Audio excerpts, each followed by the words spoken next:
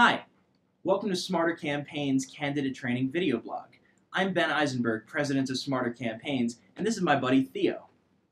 When writing their official biographies, it happens with disturbing regularity that candidates mention their pets by name, but neglect to mention their children. The first few times I saw this, I was shocked. Now it's something I specifically look for when helping candidates write their bios. In Animal Lover, blank rescued and adopted 2 kittens, Christina and Tina Marie. Oh yeah, he also has 2 children. A father of 2 boys, blank rescued his best friend Flynn, a Rhodesian Ridgeback, from a nearby shelter. She loves her best buddy Fluffy, with no mention of 3 school-aged children.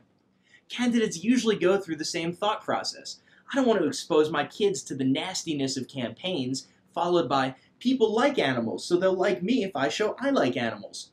These are both perfectly acceptable rationalizations. People do like animals, sometimes even more than children, and your children might be brought into the campaign. Most people have no issue with mentioning their children by name, unless your children are grown and out of the house.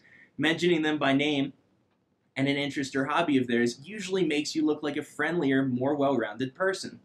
One who cares about children, both their own and others. If you're concerned that your children might get unwanted attention from the press or at school, it's perfectly acceptable to not mention their names. However, you have to acknowledge their existence. It looks bad if you have children but don't mention them, and opens the door for reporters to ask you why you didn't include your children in the biography. People love animals. I once had a state Senate candidate who held a Jack Russell Terrier during a televised press conference. Knocking on doors later that day, a voter said, "Oh, I saw her on TV with the puppy. We're dog lovers ourselves. She's got our vote." The voter had no idea what the press conference had been about. As you can see, it's not always the easiest thing dealing with pets. A lot of times you're going to want your dog or your cat in the official campaign photos or in the advertisement with your children. This is great if they're well trained, but even the best trained dogs, like my buddy Theo, have some trouble sitting still for a little while. You know, rescuing animals from shelters, having pets in certain campaign photographs, or mentioning them in your bio shows that you like animals and you'll gain some support.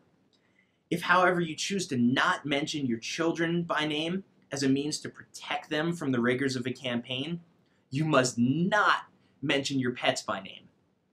Try something like this. When she's not saving lives, she loves spending time with her 2 daughters, aged 12 and 7, and her Labradoodle. No names involved. Just to reiterate, and help you avoid some embarrassment. It's fine to mention both your kids and pets by name. It's fine to mention your kids by name, but not your pets. It's fine to mention both your kids and your pets with no names, but it is never, ever okay to mention your pets by name, but not your children. Hopefully this will help save you some embarrassment. Make sure to subscribe to our YouTube channel, follow us on Twitter at Campaign Smarter, and like us on Facebook. Have a great day.